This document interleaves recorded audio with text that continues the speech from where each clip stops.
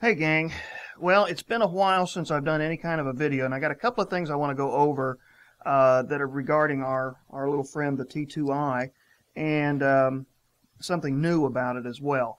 I was hoping a while back that we'd have the last word on the new Magic Lantern software, but fortunately, the guy who is writing the software just keeps coming up with new stuff. So as of February 8th, 2011, where we are right now, I think he's got just about everything that you'd ever want in this software. And I got to admit, it's some amazing stuff. So what I want to show off, I'm going to switch over to the other camera for just a minute, just to give you an idea of some of the features. Now, before I get started, let me stress that I'm not recommending that you put this software in your camera, or firmware, whatever you want to call it. What I am saying is that if you do, you're on your own.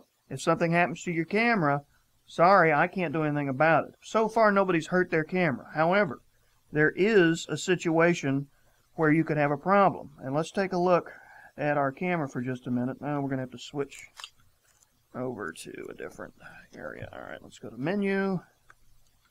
And all right, you see there where it says firmware version 1.09? Forget all this other stuff for just a minute. Firmware version 1.09. If your camera says anything but that, forget this part, it's Magic Lantern part. If your camera says 1.06 or 1.0.8, you're going to have to update to the new Canon software before you can load the Magic Lantern software. Otherwise, you could have problems. All right, now let's get back to video, and I'll show you what this software can do. Now, right away, you'll notice some differences. The major one is the monitoring of the audio at the very top. You can see now that when you set your microphone in the camera, the one built in or one that you plug in, you can now monitor with meters. You've also got, my favorite function is called focus peaking, and that's right here. Watch when we get to it. I'm hoping this will show up all right. Once we hit something and get a focus on it, now of course it's not wanting to play today. Let's try something here on the desk. All right, you see those green dots that are showing up all over the place? That's actually telling you that you've got good focus. Oh my gosh, this is unbelievable. This is some of the best stuff you can see as you move into focus on anywhere in range. Let me clear the screen just for a second. There. So that's something else you can do. You hold the button down and you can clear the screen. And there's a lot of information that I still don't really understand, but we're getting there. Now, let's go into the actual menus themselves. You see, some of the things that you can set. Audio meters, you can set the gain now. You can turn the automatic gain control off, finally. You can add more gain to the left and the right side. You can add some filters. You can go with whatever microphone that you want. Let me scroll down to that. Input, internal mic. You can go with an external mic on the right side and use the internal mic on the left side, which isn't bad for logging. You can use an external microphone. You can use an internal microphone on the left side, and the exterior microphone is balanced. I mean, it's just some really neat stuff. Oh, and this is a nice one, too. If you leave it on automatic, it will know immediately when you plug a microphone in, whether it's the internal or the external. Now, let's switch that back to internal. And actually, he's added a couple of new things. Oh, and now you can monitor the audio via the USB line from the camera. That means that you can use your headsets if you have the proper adapter, so that's something important too. Now, the global draw function, that means all of these things that we're seeing on the screen, and let me come out for just a minute so you can, all this stuff that you can see here. In fact, let me get some focus going here so you can see it. Now you see these lines, I hope these are showing up. The lines around the outboard side here are 16 by 9 screens. Now that's something else that we can change. We can, and find it. That's the crop marks they call it. We can switch, you can turn them off. You can go with a Cinemascope size screen. Look at that. Isn't that amazing? Now I don't know why I'm getting this funny stuff down here on the bottom. It could just be this little monitor acting up. I don't know. But let's move on. You can let's see, there's a round one for give you an idea of where you'd be shooting for television or a 4:3 screen. And let me put it back to the high definition 16:9, and that's these lines, the blue and that aqua line that you see around the outside there. Alright, now let's move on to some other things.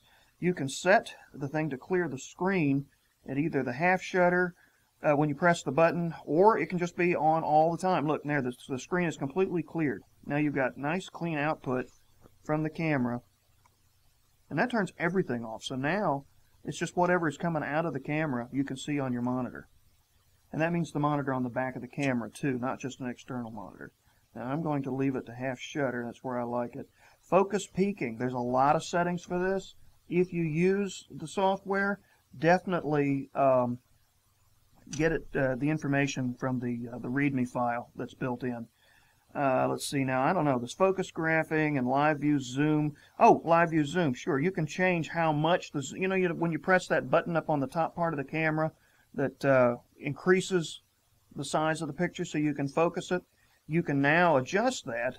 You can make it go just 5 times, just 10 times, or 5 and 10. I leave it at 5. It seems to be enough for me for focus. Now that I got the focus peaking, I don't need that quite as much. Q scale, that's one I still don't really understand. That has to do with the bit rate going into the camera, and really has to do with faster cards than I'm using. I'm still using a class 4 card, so this doesn't help me very much. Other features I'd recommend you read about. Let's see. The high dynamic range stuff, that's for photos where it'll shoot several at different amounts of light into the camera. I don't know. I don't get any of that. The trap focus, all that stuff. That's great for photographs. It's not something I really understand. But here's one of the more important things. Now let's take it down. The ISO. Now if you remember, ISO used to be 100, 200, 400, 800, 1600, all the way up to 6400 in those increments. But now look, let's start at the bottom. Look at this. 100, 110, 115, 125, 140, 160, which is an important one, 170, 185, 200, 220, 235, 250, 280. Look at the scale. Look at that. Who knew this camera had this built in? Well, there it is. Now, another thing, you can adjust the shutter. That depends on the lens that you've got. If you're using a kit lens, that works real well. Same thing with the aperture. And now, look at all the variation we can have in the white balance. We can set it by degrees Kelvin. This is amazing. I mean, now you've got the opportunity to set this. I got this thing way too hot coming into the camera. All right, yeah, let's back that off some. Anyway, you can adjust it any way you want. You don't have to just rely on what the camera decides. Let's see. There's some other things I haven't figured out yet. The white balance shift, I have no idea. I just know what works so far for me. Let's move on a little bit. Let's see. This again, this rack focus thing. Oh, I hope somebody else figures it out, because honestly, I don't know. And then, of course, you can save the configuration that you just loaded.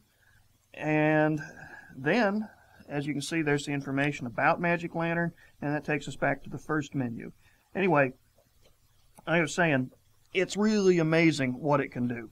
And if you're going to use the thing, I think you're going to be in love with it just like I am. And it just seems to get better and better every time there's a new build. Who knows how many more there are going to be, but so far, been doing some amazing stuff with this piece of software. All right, now, let's move on from that. It was just announced yesterday, or day before, I guess it was yesterday, the 7th, that Canon is going to release a camera called the T2i. Yep, it's pretty much the T2i with a swivel screen. Honestly, that's about it. The best news for anybody that hasn't bought a T2i yet or wants to get another T2i, they're probably going to discontinue this camera. And when they do, the prices are going to drop.